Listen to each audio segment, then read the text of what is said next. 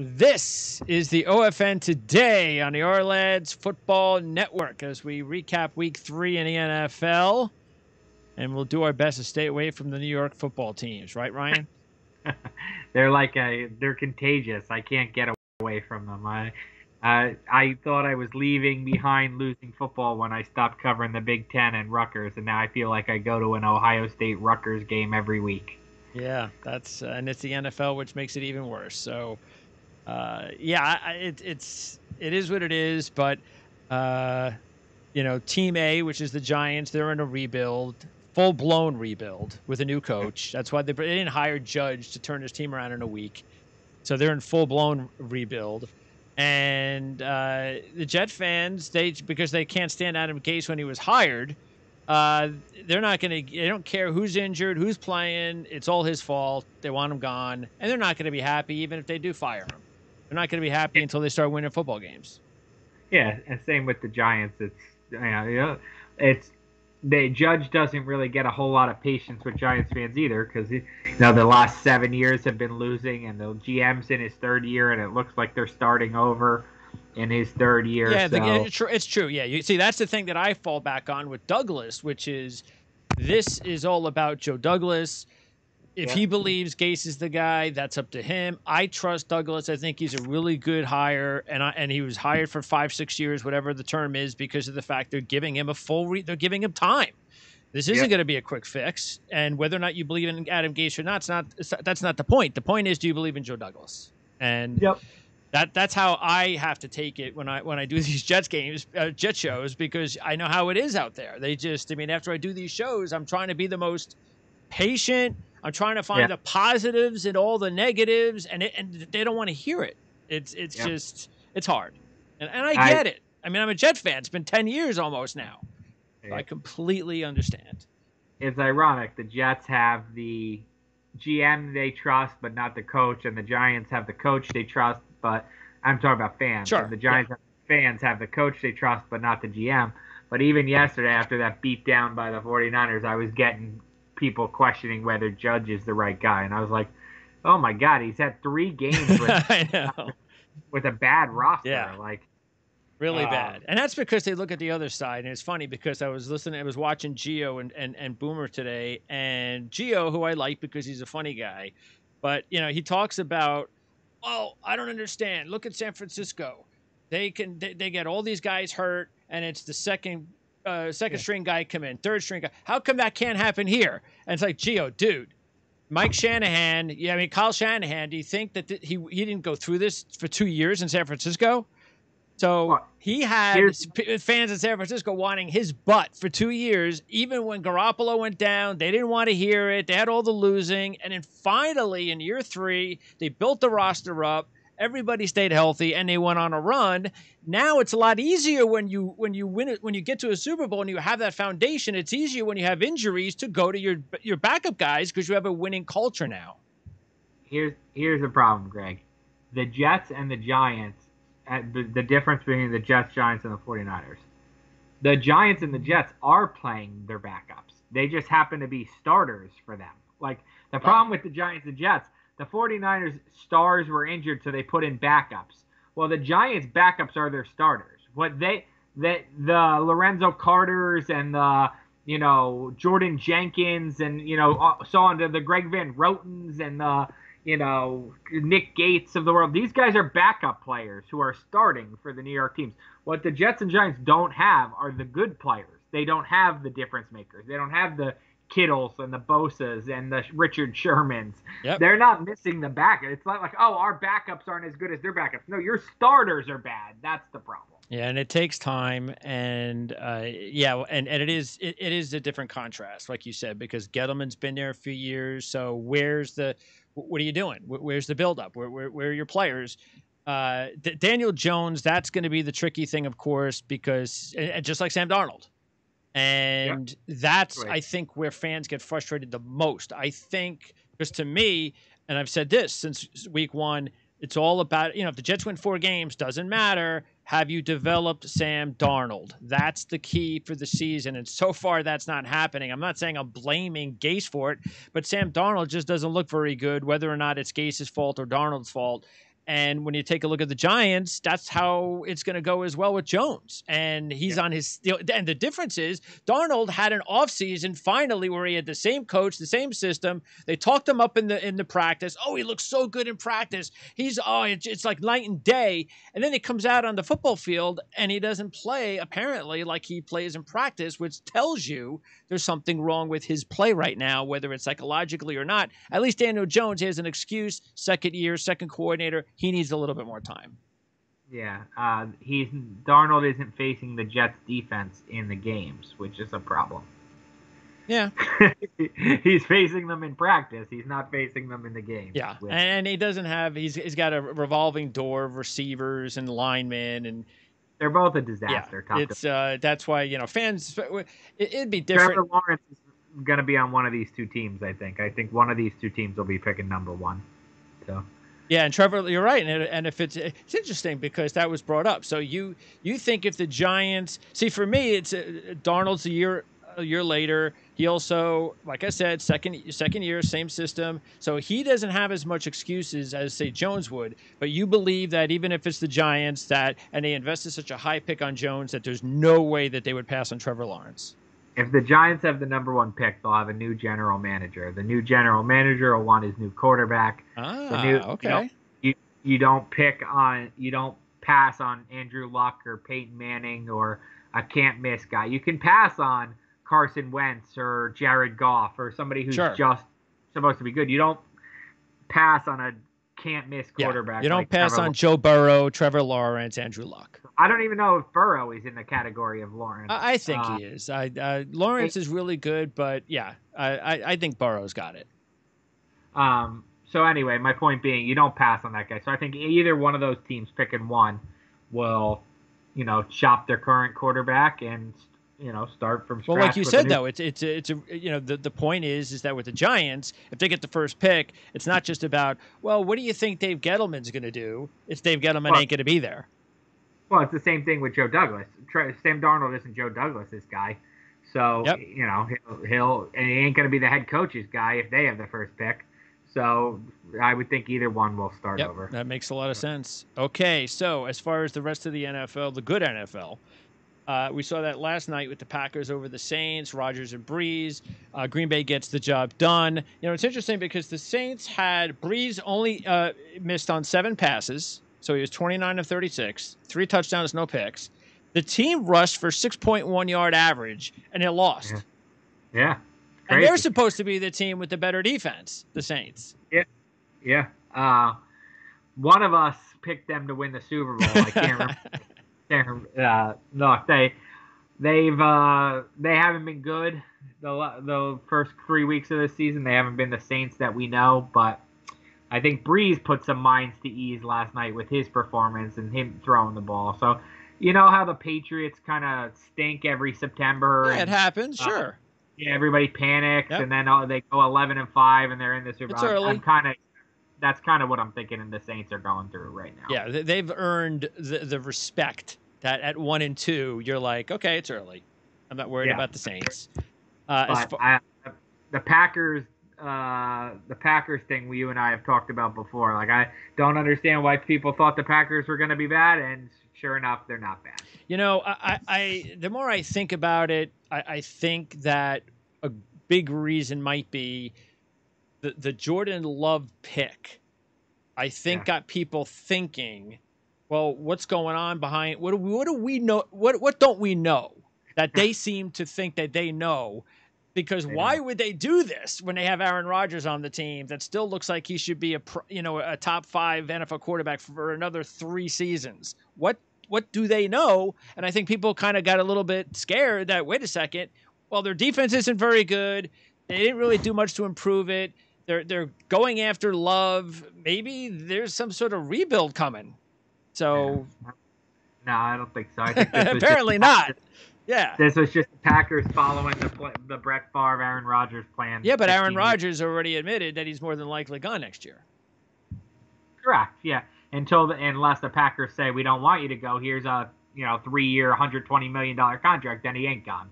So he's gone. Hey, how about this? All right, how about this then? They do trade Aaron Rodgers. Okay. Does Aaron Rodgers, does he say, I'm only going to go somewhere where I know I can win, even though he's not going to have control of that because he's I under think he's that. contract? Yeah, I think he's that type of guy. That seems very much like something he would do. Yeah, and they would probably honor that because he's meant a lot to the franchise. I could see that as him having 6 preferred destinations. Saints Absolutely. would Yep. probably be at the top 10 if Breeze ain't going to be there. Probably. Yeah. Yep.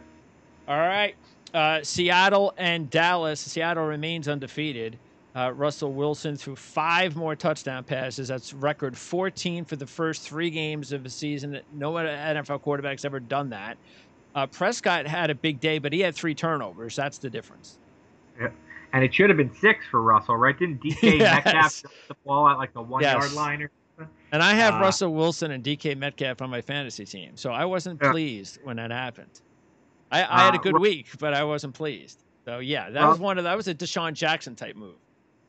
Yeah, we love the young quarterback. We're in the era of the young impact quarterback, Josh Allen, Mahomes, Lamar Jackson. Russell Wilson just keeps chugging along here at whatever 31, 32, whatever he is. As right now, he's better than Breeze. He's better than Rodgers. He's better than Brady. Of the veteran quarterbacks playing in the league, the guys with the 5 years or more under their belt, he's the best one, and it's not close right now. The thing about Seattle, though, is definitely injuries. Adams went down with a groin. It doesn't appear like it's serious, but still, the defense is already, you have issues, and now you got Adams out with a groin at least for a half. Brooks, one of their top draft picks, had a knee injury. He hasn't really been able to get going yet. And they have a few other. Quentin Dunbar didn't even make the game because he was inactive. So if Seattle is going to have a real chance for a Super Bowl championship, they got to get these guys healthy. And I don't know whether or not, because they've already traded away the picks that they've traded for Adams. I don't know if they can make any other deals to bring in any other impact defenders.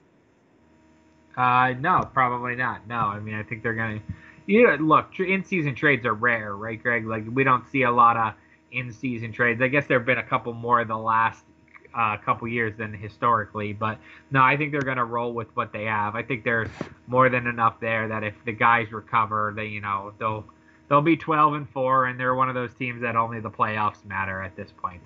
They've reached that status where they're going to be in the playoffs every year, and their season boils down to the conference championship game in the divisional round. Okay, as far as the other top games of the week, Buffalo and the Rams, what a crazy game that was. Wow, great game. This is the other thing that is just, it kills the atmosphere of the game. It's sort of like putting together like trying to put an Oscar-winning movie together without music. That's what's going on when you're watching the games without the fans, because you see these great plays, but you don't hear anything, and it doesn't make sense to your brain. It's just weird, especially when you're seeing teams go back and forth making plays like this. And like the Bills scoring a touchdown with 15 seconds left, and it's like quiet. Yep, I agree. We were saying in the press box at MetLife yesterday that the Giants were quite lucky there were no fans, because they would have been moved off the field in the second half. And it goes the other way too with the excitement. And, there was a touchdown yesterday in the Giants game on an end around to Brandon Ayuk, and I missed it. I was like tweeting something, and I didn't even know the ball was snapped. There were no fans like wake me up to look from my computer monitor. The Bills-Rams game was awesome. Josh Allen again continues to look like the best of those the 4 top 10 quarterbacks from the 2018 draft class. People love to knock him, and he loves to just find ways to get it done. I think he's really got kind of like that it factor. I like that about him. And there was the 2 controversial calls, right? The pass interference on the Rams at the end of the game. That was a bad call. But people forget, and this is like, people say this all the time, right? Like, things have a way of evening out. There's no scientific way to prove that, right? But in this case, I think there was, because that was a terrible call against the Rams, but that was a terrible call against the Bills in the third quarter when Tyler Kroft made that jump ball interception, and they ruled it that jump ball reception, and they ruled it an interception. That the defensive back wrestled it Yeah, away. I know, right? Where did That they was even come up with that one? I mean, I don't even know how they did that. and they reviewed it and still Yeah, said that, and that's what lit the comeback. that's I think right. that made it 28-17 or something. So again, things that I don't know that I always believe this, but certainly in that game and that day, it was Well, things way of let's evening not out. forget week 1 when the Rams got the beneficiary of the call against the Cowboys. Yep. And if that would have went the Cowboys' way, because the Cowboys definitely had a gripe against Jalen Ramsey, the Rams might have lost that game. Yep. And they could be 1-2 right now. Yep. Instead, the Cowboys are 1-2. Yeah, and they're lucky to be 1-2, and they're 1-2 because they came back and beat the Falcons, and now everybody's coming back to beat the Falcons. Now this week, I was on the verge of having my perfect week. I only had 5 top games. I had 3 top picks and 2 upset specials. So I got even on 1 because that was the Bengals. So I didn't win or lose. I got Carolina to win, so that won. I had the Patriots to cover, Seattle to cover, and which was the game I didn't have to cover was Atlanta because I didn't know Nick Foles was getting into the game. Okay, if you would have told me on Thursday, whenever I made those picks, that Nick Foles would play in the game, then I would have stayed away from that one. I was betting against Mitch Trubisky, not with Nick Foles. No, it's not. Look, it's not surprising. Look, the Jaguars might have something with Gardner Minshew, maybe, maybe not. You and I have talked about that, but they did not give Nick Foles a fair chance because Nick Foles has something, and whether it's Philadelphia or now Chicago, like I don't know that he's going to win a Super Bowl MVP for the Bears, but he has a little magic to him. There are guys like that who have that. Nick Foles does. I think the Bears made the right decision. You don't see quarterbacks benched on 2-0 teams very often. Yeah, that's true. That's true. That shows you they didn't really want Trubisky to be the starter at the season. That's the interesting question. Is that I think the consensus of America felt that Foles should have been the starter week 1, and then when Trubisky got it, it was more of it has to be because the GM pays.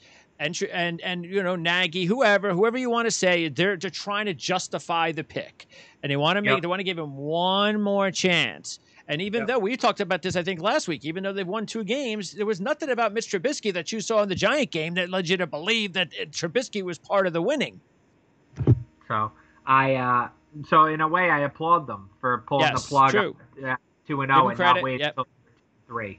Yep. And Matt Ryan looked awful, by the way, late in that game. I mean, they were 3 and out. And then they get the ball at the 45 on the last drive. There's more than enough time left, and he throws a terrible interception to end the game.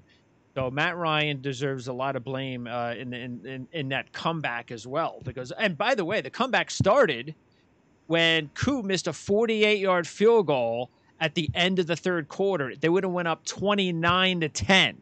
That probably puts the game over because you're now 3 scores away. So, A couple of things I thought of yesterday was the score the Bills blew was 28-3, which is the same score the Falcons blew in the Super Bowl to the Patriots. Yeah, right. And as I'm on Twitter waiting for Joe Judge 45 minutes after the game yesterday, as I'm waiting for Joe Judge, and I'm scrolling through my Twitter and I'm seeing hot take after hot take about fire Dan Quinn today. I thought of you, and I was like, is the interim coach Dirk Cutter? It better not be.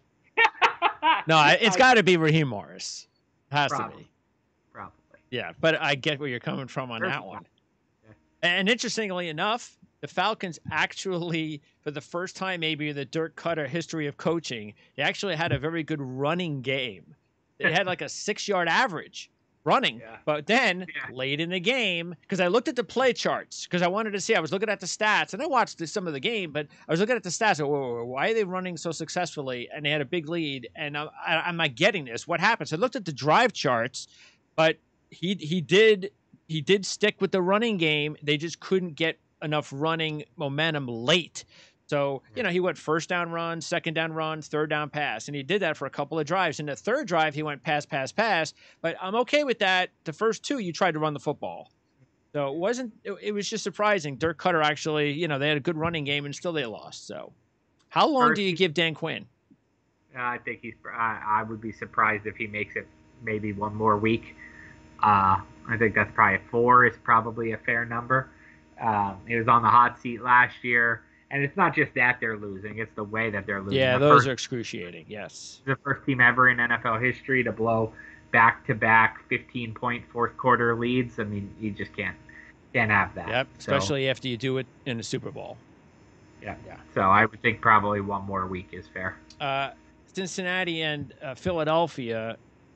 This one I mentioned. This was one of my upsets, so I almost got it. Philly scores late, ties it. They go to overtime. Elliott's about to attempt a 59-yard field goal, and he had a successful 61, I think, against the Giants. Okay, so that made sense, and then they get pushed back 5 yards for a flag. So now it becomes the 64-yarder. Do you remember what the flag was on? It was on Pryor, the offensive lineman, for a false start. Okay. So they go back 5 yards at 64. Now, I would have been okay if they would have attempted it, but apparently they know Elliott. I mean, if Elliott thought he could make 64, maybe he doesn't. So, but it was now, I think, 4th and 12. Now, they had a problem throwing the football. This is another situation where people are already talking about Carson Wentz. What for? He doesn't have any receivers to throw the ball to.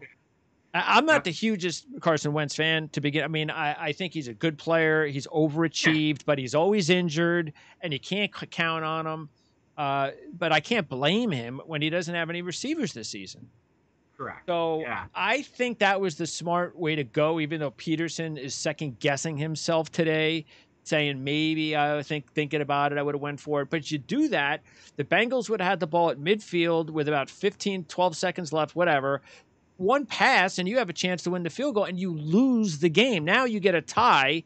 The tie is actually better than a loss, considering how pathetic your division is. Oh, absolutely, yeah. Look, I think it's the right call. It's what I would do if Ryan Dunleavy was the head coach. I just thought it was a little bit against who Doug Peterson is. When I think of Doug Peterson, I think of a guy who gambles. Yep. I think of a guy who, plays to win, not to tie. So I thought it was a little out of character, and that's alarming to me because coaches go out of character when they see their team has major flaws. That was a coach who was saying, you know what, if we miss this, he could tell you he wasn't thinking negatively at all. He was, because he was thinking if we miss this and we give up a 15-yard pass, we're 0-3. That's what he was thinking. You're playing not to lose there, and that's fine if that's who you are. There are coaches who are conservative and play not to lose. Marty Schottenheimer comes to mind, right? But there is a way Doug Peterson is, and the reason he is, and the reason he won a Super Bowl is because he's a little bit of gambler, and for him to check himself into that situation tells you he sees a lot of flaws with his roster. Okay, speaking of decisions that need to be made, may not be made for another week or two, but that's Justin Herbert and the Chargers. They lose the game, but he goes 35 of 49, 330 yards passing, almost leads them all the way down the field. They had the little trick, gimmicky, Don Shula-esque play that nearly worked. I don't know. I mean, you're hearing conflicting things on the two shows today, yesterday. I think it was on the CBS show. They made it sound that, Taylor, he says, not Taylor, not Telesco even, Lynn, that Taylor's my man. Then I put on Fox. Well, now he's thinking about that maybe that's the way I'll actually go to Herbert if he's playing well. So I don't know what to think. But after back-to-back really good performances, even though they lost, I still don't see how you go back to Taylor. No, especially, look, here's what coaches miss a lot of the times. It's like, they're like, I'm going to play the veteran because he gives me the best chance to win. And then, especially if you're on the hot seat. I don't know that that's it. Like, nobody wants to see you go 4-12 with Tyrod Taylor. So you might as well go 2-14 with the young guy and show that you can coach him and he can play and you're, just a couple of pieces away. Now, I think the right move for Anthony Lynn is to go with Justin Herbert, as long as you believe he can play. Like, no one wants to see you put him in and he's, Josh Rosen his rookie year who wasn't ready at all. And then it's like, oh, well, then we got nothing. No, if you think he can play, you play him because people would much rather. The future is much brighter with 2 wins and a good rookie quarterback than it is with 5 wins and Tyrod Taylor. And the other thing too is you would think that, again, look, if this was a normal organization, just like you said with Gettleman, if this is a normal organization like the Giants are, if they were to win 4 games at the end of the year, Telesco's gone, Lynn's gone, and you bring in some really good coaches, a new staff, a new GM, and you try to build that team around Justin Herbert. But this is the Chargers. And since it is the Chargers, I mean, Telesco will be back probably. So Telesco's got to be communicating with Lynn about who, because Lynn is probably, like you said, shouldn't Lynn be talking to Telesco and say, look, if I'm going to start the younger quarterback that I don't think is ready and I'm going to lose more games, is my job safe? Yeah, absolutely should be happening behind the scenes. Look, the Giants last year when they fired Pat Shurmur, they knew whoever was hired was getting Daniel Jones. He is your quarterback. So no need to apply here if you don't want Daniel Jones. That'll be the Justin Herbert situation. He is your quarterback if you're the coach of them. Now, that might not happen with Darnold or with Jones this year, but with the Chargers to Justin Herbert, he's your quarterback. So whoever the coach is, that's who you're getting. Another young quarterback that is actually struggling, that's Dwayne Haskins with Washington. But, Haskins is one of the young quarterbacks that you can throw into Jones and Darnold. He doesn't have any talent around him. It's a losing culture there. They're going to try to change that with Rivera.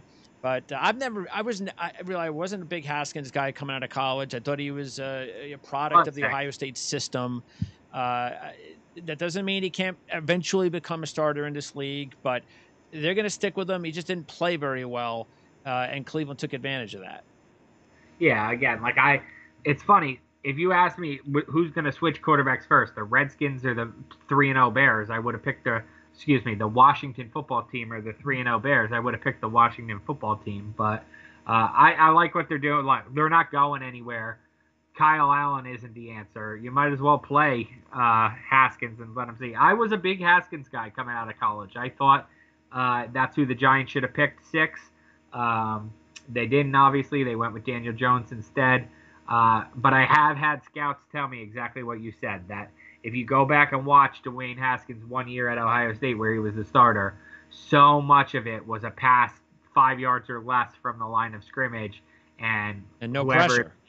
And whoever it be, Curtis Samuel or whoever the cast of flying slot men was, of running backs, would just catch the ball, turn upfield, and he had a 40-yard pass out of something that he actually threw 3 yards, and that scared a lot of scouts. And I think that some of that will rear its head here in the NFL.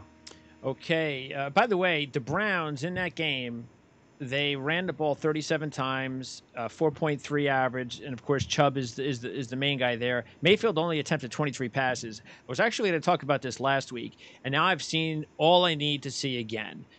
I think what Stefanski, I think if the Browns do this kind of philosophy moving forward, I think they'll be better off for it.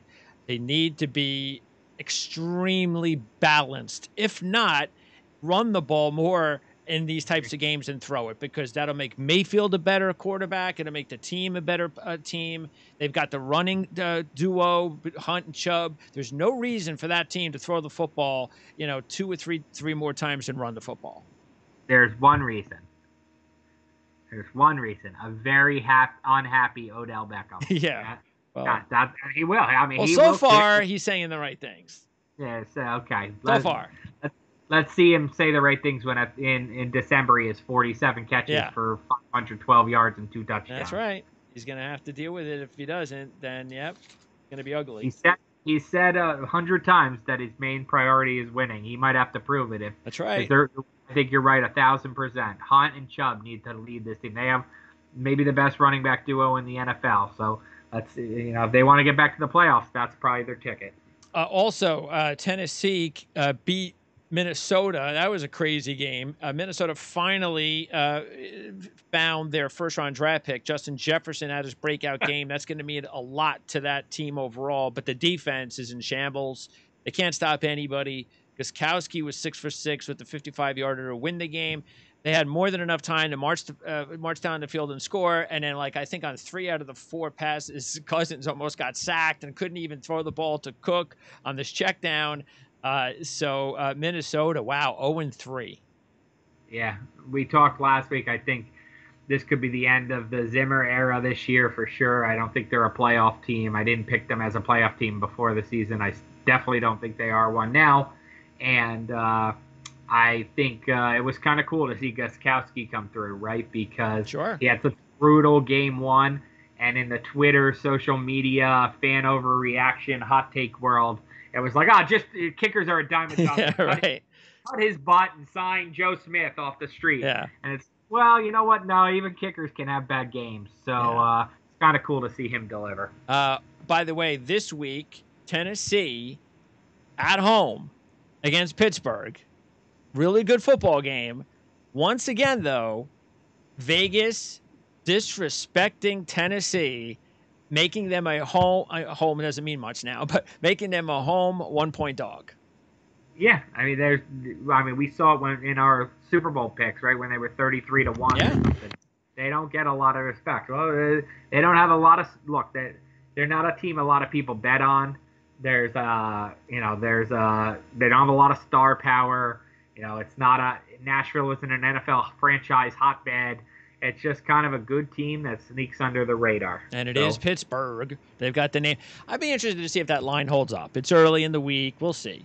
It could go the other way by kickoff, but just the disrespect there. I mean, Tennessee, they're 3-0, and they're a dog against Pittsburgh. And okay, Pittsburgh's been okay, but they just struggled to beat Houston too. That's it, right? Like if the Bears are the worst 3-0 team, the Steelers aren't. They might not be bad, but if the Bears are the worst 3-0 team, the Steelers are the least proven 3-0 team. Yeah, we do trust the Steelers more, no question, but they've got to play better. Yeah. And you would think they would. Yeah. And some of it on offense could be Ben. Maybe he needs more time. Who knows? It's the uniform and the head coach you trust, not the actual performance of the team so far. Well, I got the big game tonight, Kansas City and Baltimore. I went ahead and decided to go, even though the trends say to take the Chiefs, I went ahead and took Baltimore tonight. And this is one of those games that Baltimore has to win. I said it last week on one of the other shows. If Baltimore has any chance of beating the Chiefs in the postseason this season, they've got to beat the Chiefs in this game so they know they can beat the Chiefs in the postseason. Yeah, that makes sense. I don't think they will. I think, pound for pound, their rosters, I like the Chiefs roster better. I assume Mahomes will make some crazy play in the fourth quarter like he always does. But no, I totally agree with, for a psyche standpoint, win this game. And then, like you said, home field advantage doesn't mean much, but play the game the playoff game in your house, not their house. And I think that would go a long way to that. We've seen that matter, right? We've seen, I think, the Rams-Saints game a couple years ago, same kind of thing. The regular season matchup matters. So when it comes back around to playoff time. Also this week, the big game on Sunday is probably going to be New England and Kansas City. So New England gets the break because the Chiefs are playing on a Monday night and they're on the road. This is a big litmus test for the Patriots, who are, they're 2-1. It's a good 2-1. They almost beat Seattle. So good start for the Patriots. Again, it's all about keeping Cam Newton healthy, and so far he is. Yeah. The AFC just gives us a great game every week, doesn't it, Greg? It's yep. Like, whether it's Baltimore versus Kansas City or Kansas City, New England, or Baltimore, Houston, or Pittsburgh, Tennessee. The AFC just gives you a great game every week, and the NFC, doesn't. Yeah. We had Green Bay, New Orleans last night, but like you said, people are knocking New Orleans now. It's just like the NFC East is so bad, and Seattle, really, I can remember, it doesn't feel like that long ago. Maybe it probably was 7 or 8 years ago, but where the NFC West was like the joke. Like, yep. the NFC West was like, oh God, it's a shame we got to put somebody in the playoffs from the NFC West. With 7 playoff teams, is it possible 4 NFC West teams make the playoffs? Is that possible? Hey, you got the extra team, maybe. Who knows? Is that possible? I guess it is possible. Also, Indianapolis and Chicago, So that's a good game. Colts are 2-1. The Bears are 3-0. It's time for the Bears to lose. I don't know what the line is. I think the Colts are the favorite in Chicago by a couple points.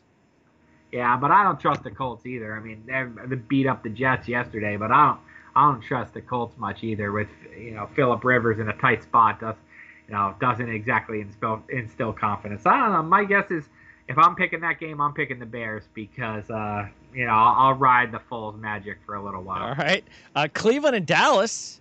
So we'll find out how for real Cleveland is because they're 2-1. They've beaten nobody. And now they're playing a Cowboy team desperate for a win. You would think this was a good time to take the Cowboys as a 4-point home favorite. But again, if Cleveland's for real, then we'll find out. Remember, Dallas is very close to it being an 0-3 team, and Giants are an 0-3 team, and Philly's an 0-3 team. So, it's a good time to take Dallas. But did I read somewhere, Greg, that Cleveland has a winning record for the first time in 6 years? Oh my God, that's unbelievable. So see, that's why I get a kick out of the. I know there's a lot of anguish as a Jet fan, but just imagine being a Cleveland Brown fan who's never won a Super Bowl, who has this sort of history. I'm sorry, but it's a lot worse than being a Jet fan. There is. Correct. I have Giants fans tweeting me today. They want the Maras to sell the team. I'm like, you won 4 Super Bowls in 35 years. You have 2 Super Bowls in 13 years. Right. You have stability. You want the Maras to sell the team and have some other guy buy the team who's a total wild card? Yeah. Maybe Daniel Snyder. His brother will find one. That I still can't even understand how he got away with becoming the owner of that team, but he did. Actually, I asked Ken about that, Marangola, who we interviewed a while back, and he said the reason that he actually he basically convinced the NFL because it was that at that time he made all his money like in social media, something like that, and he was the future of business, and he kind of convinced the league that this guy must he'll probably be a big help to the NFL, and they can't get rid of him now. They wanted to. The primetime games, how about these? We got Philadelphia at San Francisco on Sunday night. So the Eagles are this close to being 0-4, and Atlanta at Green Bay. Neither one of those is going to draw any excitement on. That's the NFC for you, right? That's true. They've had both games. So so the Eagles are 0-4. That's a distinct possibility, even though Mullins, I guess, will probably start again. And because the Eagles have injuries too, so it's not like so San Francisco has injuries, but so do Eagles. Yeah, they might be the 2 most injured teams in the league. And and maybe if Atlanta were to get embarrassed, or if they blow another 15-point lead on Monday Night Football, then that'd probably be it for Dan Quinn. They're not going to have a 15-point lead on Green Bay. There's the good news. If you're a Falcons fan listening, good news is you're not going to blow a fourth quarter lead against Green Bay. So, what's your assignment this week? The Giants? Are you doing the Thursday game? I might be doing both. I don't know. I haven't checked my schedule. I might be doing Jets, Broncos Thursday, and Giants, Rams, but I'm not going to LA. I'm staying. Most media this year, Greg, is saving money on expenses because there's no locker room access. Yeah. Everything. Why go? I agree. Yeah, so the reason when you travel is to get in the locker room after the game, and I think I'd probably do Giants Rams on Sunday, but remotely. And I haven't watched a NFL football game on TV in 4 years or something. So it'd be interesting. So. Yeah, as bad as the Jets are, I'm sorry, but they should not be. I mean, Denver's bad too, and they're going to throw out Jeff Driscoll on Thursday night. This is the first time this season that I will not have excuses after the Jets if they lose this game. At all. I don't care if they field the same team. I mean, Becton's loss, that's tricky. But even if Becton doesn't play, they better beat Denver. For them to be a 3-point dog to the Broncos is embarrassing. That shows you everybody thinks they're the least talented roster in the NFL. And maybe they are. We'll find out on Thursday night. Yep, everybody I talk to thinks that. Brett Rippon might actually start. Who knows? How embarrassing would that be? I mean, look, there have been crazy quarterbacks to Well, win Blake games. Bortles, maybe he'll get in there. Yeah, there have been crazy quarterbacks to win games. Oh, I'm To win. sure. I'm sure. You don't want to be on the other end, though. So, No. all right, Ryan. So enjoy whatever game that you wind up going to or watching on TV this week, and we'll talk to you more than likely again next Monday. Sounds good, Greg. Thanks.